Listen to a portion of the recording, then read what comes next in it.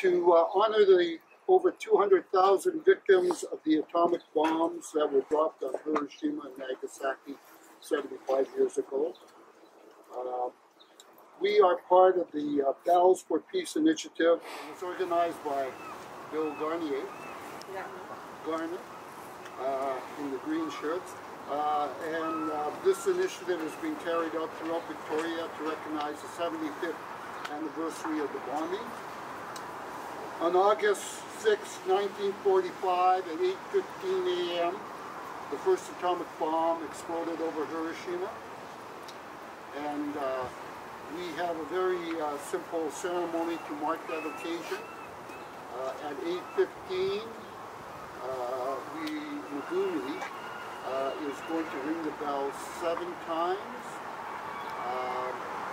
Other locations are ringing at 75, but we thought, well, we might disturb the people living in the hotels here. 7 times, then we'll have 1 minute of silence where you can honor the victims and pray for world peace. And at the end of the 7 minutes, Megumi will again ring the bell 7 times.